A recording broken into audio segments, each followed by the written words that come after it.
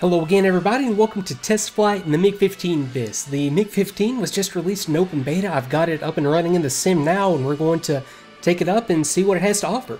And you know what the Test Flight series is by now. It's not a tutorial, but I am going to try to learn a lot as we go, and it's also not a review, although you'll be able to tell as I go whether or not I like certain aspects of it, and you'll be able to judge for yourself what you like and dislike about the aircraft. So let's go ahead and get this thing started. And in this series, now, there are a couple little different things. I always do something different each time that I do a test flight series. This time, I'm going to upfront focus a little bit more on the interface, the stuff that I'd usually do before I even record it, because after all, this is for new players, and I want to show some of the stuff that I kind of take for granted in the interface and just when it comes to getting the aircraft into the air. And also, since I'm kind of limited on documentation again on this aircraft, I have the quick start manual that comes with the aircraft, I have the Russian language version of the manual that's going to eventually come with this. It's going to be very, very good, but as of right now, I can just look at the pictures, can't really read much of it. So I'm going to make the order that I do things a little bit differently here. I'm going to get the aircraft into the air, do air-to-air and air-to-ground employment first, because I'm going to take my time and really try to figure the systems out based on the documentation that I have right now, which isn't much, again, and make the startup, taxi, and shutdown in that first phase of it that I would usually do take a little bit longer, because I'm really going to take my time and try to figure this stuff out and not just do step-by-step procedures. You're going to see about 50 videos in the next 2 weeks of step-by-step how to cold start, how to do all that stuff. So as you know, that's not what I do, or I try not to do that. I try to understand the systems, and for that reason I'm just going to do some of the easier stuff first and then take my time later on. I think it'll be a lot more enjoyable for you, at least, as the viewer, if I do it that way. So without further ado, now I have just installed the simulation. I have not done anything at all to the interface as far as getting the aircraft set up and ready to fly. So if I take it up right now, I'm not necessarily going to get the full experience and be able to control the aircraft. So let me first come into the options, and I'm going to go to the special tab. I've already been here to see what's here, but this is the first stop. I go to the special tab, and then I go to whatever aircraft I'm learning, and in this case is the MiG-15 bis. And I see that I have these options available right here. I have one enabled, and it's called Auto Lean to Aim. What that's going to do is, when I arm the gun, or when I have the gun ready to fire, it's going to align my head with the gun sight. So I've got that enabled. Show hints at mission start. I'm not sure exactly what we get. I'm going to enable it for this first mission, just so that we can figure out what all this stuff means. Show G-load on screen. Okay, I'll enable that for now. That's not something that I would want long term. Gun camera mode. Right now it's off. I have no idea what this does. I'm going to turn it on again just for this first little phase and first little mission that I fly. An AI helper at mission start. I have no idea what this is. Again, I'm going to enable it because initially I'm just going to take the aircraft up and set the controls up. And then probably at the end of this video, maybe I'm going to get into air-to-air and air-to-ground employment. So let's just enable all this stuff and see what all it is. Since there's no harm, I'm not really going to do anything in this first little mini mission anyway. I'll click OK, and usually in a test flight series I would have a special mission set up with all the range targets and all the drones circling. I'm going to do something different in this one again. I'm going to just run this series completely from the instant action missions that we have here. So okay, so this one's just going to be all about getting the controls set up. So let's do the free flight, and I'll see you in the air. Okay, so here we are in the air up around Maycop Airfield. Now, like I said, I'm not going to be able to fly the aircraft effectively until I set the controls up. So the first thing that I do, once I get into the cockpit, I hit escape to pause the simulation, and then I come here to adjust controls. Now, I could have done this from the main interface, but I'm going to do it from right here in the air, since we have the ability to do that now. I have the MiG-15 bis real aircraft profile called up. That's what I'm going to be using. So first thing I'm going to set up are the access commands. Now these are going to be the pitch, roll, rudder, thrust, wheel brake, and zoom view that I set up in this initial part of it. Now you can see that it automatically makes a best guess on what it's supposed to use for each of these things. Like obviously for pitch, I want to use just my joystick, and it has the rudder set up as well. So let me just clear everything out of the rudder control except for rudder. Now I'll come over to my joystick. That's got pitch and roll, exactly right. And I'll come over to my throttle, and this one is going to have thrust. I also want to set the throttle up. I have a slider that I use for controlling the view zoom. So I click on that, I click add. I think I could have double clicked there as well. I move whatever axis that I want. Okay, that was joy slider 1. It was already in use as the target, gun sight target distance, but no, I'm going to use that for this purpose. And I'm going to map the gun sight target distance to my other throttle. I have like a side-by-side throttle. It's the Warthog HOTAS. So I'm going to use like my left throttle to adjust the gun sight target distance. That'll be like the equivalent of twisting the throttle grip, as we see once we get into air-to-air employment and using the gun sight. Now let me see if there's anything else that I want to do right here. And yes, there is. Wheel brake axis. Now I have a little paddle lever on my stick, and that's going to be a realistic place to put the wheel brake control, but I can't map that as an axis. So what I want to do is come down here to flight control. Okay, actually it's under systems. So if I go to systems, now I have wheel brake on. I want to map that to an appropriate button on my joystick. It was already mapped to the exact right place on my joystick. Okay, so I've got that set up. Air brake, I want to... Now, a part of this, as we go, is going to be figuring out what the, I guess, most realistic location to map these functions to on the HOTAS, or hands-on throttle and stick. It's just my just fancy word for my joystick and my throttle, which has a whole bunch of programmable buttons and switches and levers and a whole bunch of stuff. But as we go, we're going to figure out where the appropriate location on my joystick and throttle to map these functions are based on where they're located in the real aircraft. Because I want, for my part at least, to have the workload involved in flying the aircraft representative of the workload that would be involved in flying the real MiG-15. So if I have to reach down for a switch, I don't necessarily want to have that just at my fingertips. I want to, have some work involved, the similar workload that would be involved in doing it. So I don't want everything just at my fingertips, but I want the stuff that is at my fingertips to be in the right place. So I'm going to leave everything else kind of as is. Hit OK, and we're back into the aircraft. Now I've got proper pitch and yaw, or pitch and roll control. I've got yaw control with the rudder. Now you can see that my throttle is working, and you can see that my throttle twist grip is working, and that's increasing and decreasing the range that goes into the gun sight, which we'll get to here in just a little bit. Now, initially, that's about all that I really do. I also just fly the aircraft around a little bit. After all, that's why we bought this thing in the first place, is to fly it. So you might as well get some enjoyment out of it up front, just so that you'll know when you get it into the air how it's going to respond and how it's going to handle. And you can see up there at the top right, by enabling that function in the options menu, I have that G loading displayed up there. I will turn it off after this mission just so it's not distracting me. I think I'll have a fairly good idea of how many G's I'm pulling, and it's not really going to matter in the MiG-15 that much, knowing exactly how many G's. It'll just be a matter of finding the right visual and you'll kind of get a feel for how far you can push the aircraft and what kind of performance you're going to get out of the aircraft based on your airspeed, altitude, and just how you're flying it. So the G loading doesn't really matter, although I think the reason that it's up there is that you don't have an accelerometer available on the MiG-15, so hey, no big deal either way.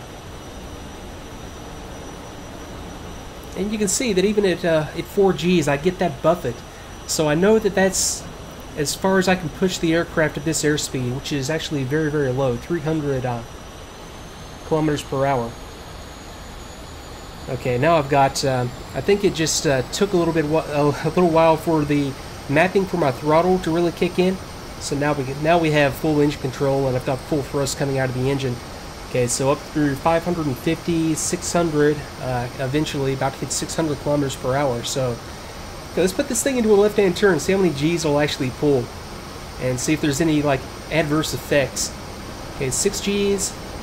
Okay, they get into the buffet, 5 G's. It maintains speed very, very well in the turn. 5 Gs still just kind of pegged out there at 550 kilometers per hour. Wow, okay, so that's going to be comparable, at least, to the the F-86. Might actually out-turn it a little bit. I'd have to do some more research and see exactly how the 6.3 wing on the F-86F aircraft that we have modeled is supposed to perform, and relation to the MiG-15, and that can be very, very tricky to do. You know, you'll get conflicting information depending on what report or what source you're going off of. A lot of just the first-hand reports can exaggerate performance one way or another, and then again, some of the really detailed prepared reports, especially if they're done by the aircraft manufacturer, can be a little bit misleading too. Okay, so let me put it into a dive. Okay, I think I'm going to peg out. Okay, there's 7 Gs. I think that's about as high as I'm going to get out of this aircraft. That's about what I would expect. I'm sure that you could get it into regimes where you might be able to pull more, but I think that you'll run into also just a mechanical limit based on the flight control setup with the, you can see you have the like the T-tail up there, and I don't know if we have like a hydraulic boost to the elevators or if it's all done by feel.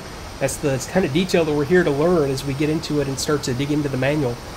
But okay, let's see if I can pull off a split S at this altitude. This might be the last thing that I do in the MiG-15 until we move on to the figuring out some of the systems. Okay, so of course, yeah, you can, yeah, what was I at right there? Not too high, maybe, what, 2,000 meters or so? Okay, so, and just flying it around and getting a feel for how it handles, which is, I wouldn't call it sluggish in roll. I think that it would just be a matter of finding the right combination. I wonder if I can do like a rudder assisted, almost like a little snap roll type thing in this. Yeah, so blending in a little bit of rudder does, well, has a lot of weird effects. Well, not weird, it is the absolutely correct effect, but this has some adverse effects. So let me try that one more time. They just, anyway. So thinking about some other stuff I can do while I'm up here, I know that diving the aircraft was a notoriously dangerous thing to do. I've got to go back and research what the limit on that would be. I would imagine about 850 kilometers per hour. You start to run into some compressibility type issues. You know, just mainly due to just the shape of the fuselage and also the way that that tail back there interacts with the air as it goes. And oh wow, yeah, at that speed, what am I at right now? I was about 830, and boy, I can tell I just have hardly any roll response at all. It was a little bit sluggish before, and right there it was just barely controllable. Let me try that one more time. And I don't care if I crash the aircraft at this phase of it. It's just once I get into the missions that I really care. So let me just explore this real quick, since it's just something fun to do while I'm here. And I also want to go and do some more control setup. So give me just a second here. Okay, 1,000. Try to pull out of this. Yeah, that's exactly what I was talking about. Okay, we throttle in, and okay, I'll be right back. So there we go. I can already tell this aircraft is going to keep us on our toes. That was, you know, just an example of a real-world consideration in the MiG-15 that worked exactly like I was expecting. I was hoping to be able to pull out of that. That was, I think it was Chuck Yeager that did like an evaluation of the MiG-15 at one point, and later on, I remember it was in his autobiography, the story, but he ran into a Soviet pilot and got into a discussion about how the MiG-15 handled, and the Soviet pilot was just amazed that Chuck, or General Yeager I should say, was able to do the dive test and to explore that part of the aircraft handling and live to tell about it. So this is very, very impressive so far. But now, another thing that I did realize that I need to do is finish out the control settings, because I was frantically looking around for my speed brake controls as I did that. So let me go to the options screen, and I promise we're going to get up and do some stuff with the gun side, air-to-air and air-to-ground here in a second, but I'm having a lot of fun just doing the fun stuff that I always do once I get a aircraft started. So I'm going to go to the MiG-15 bis real settings, and I'm going to just go through here and just kind of peck away at controls that I know that I need to set up. So I'm going to come back once I get to the stuff that I'm going to map. I'll be right back. Okay, and I'm back. And after digging through the Russian language manual for a while, and with a lot of help from Google Translate, I've got the control scheme figured out. Now the good news is that for Warthog, Thrustmaster Warthog owners like myself, the control mapping is already done. So everything is already mapped for you in a comparable location on your stick and throttle. But I'll go through it real quick just to give everybody an idea of where it's at, and if you're using a different setup, you can kind of use this as maybe a guide to where you might want to put stuff on your own setup, and I'll have some illustrations up as well, hopefully to help illustrate what I'm talking about here. So there were really only 4 additional locations that I wanted to go to on here. The first was under flight control. I have the elevator trimmer. It's a 2-way toggle switch, and that by default is mapped to the throttle. It's the China hat on the throttle. Now we also have the aileron trimmer switch, but I'm going to leave that not mapped so that I have to go to the cockpit and actually reach around with the mouse to get that one.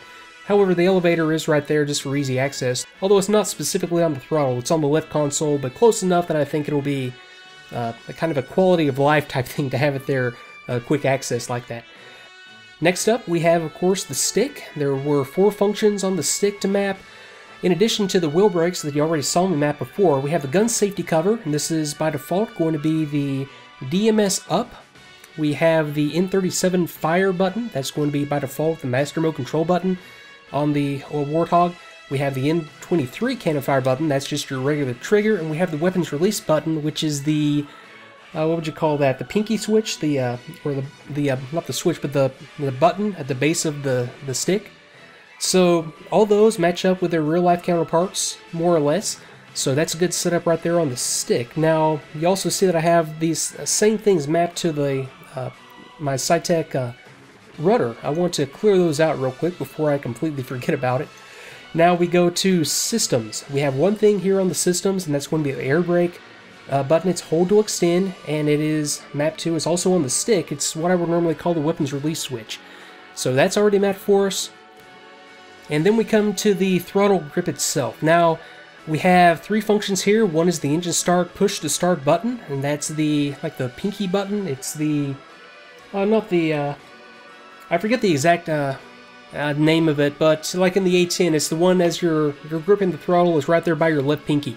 So that's the engine start button, and we have an engine start button cover that we can map. I think I'm just going to leave that not mapped.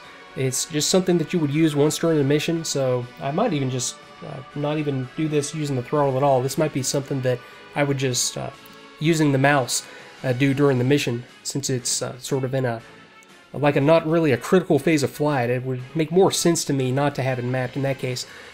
And then we have the microphone button. Since I'm under the, I guess the realistic settings, whatever it's called, the sim settings or whatever, I have to use this function to initiate communications. So it's on the throttle, it's joy button 4, and that's the same place if I were in the A10 that I would go for communication. It would be the, I believe that would be the UHF function. You would just go down on the 4-position hat switch. So that's how it's set up. It's very, very similar to the way that it is in the MiG-15. I'm going to take it exactly as is, and unless anything else occurs to me as we're in the early phases of this, I want to leave that about all that I do and just be using the mouse and be using the cockpit controls as much as possible. But let me put a break in the video right here. It's a good stopping point, and we'll get back up into the air straight away in the next video, have a look at the gun sight, have a look at air-to-air and air-to-ground employment in the aircraft, use all these controls that we just mapped, and then of course get into the detailed procedures, figure out how to do the startup, shutdown, takeoff, landing, all the stuff that we need to know, communications, navigation, all the stuff that I do during test flight, looking not only to understand how to perform the procedures, and anybody can just go step by step and do it, but also looking to understand why the procedures are written the way that they are, and what's actually happening on the aircraft as we perform this stuff, and learning how these systems work. So that should be a lot of fun once we get into it, and thanks again for watching. And as always with a new series, if you are enjoying this, and if you like the stuff that I do, especially on the first video of a new series, do consider hitting the like button. That does help me out by improving the search results, kind of skewing in my favor a little bit. And also, feel free to subscribe to the channel if you want to see these as they come out, and leave a comment. Your feedback sure does help out a lot. So, thanks again for watching, everybody, and I will see you next time.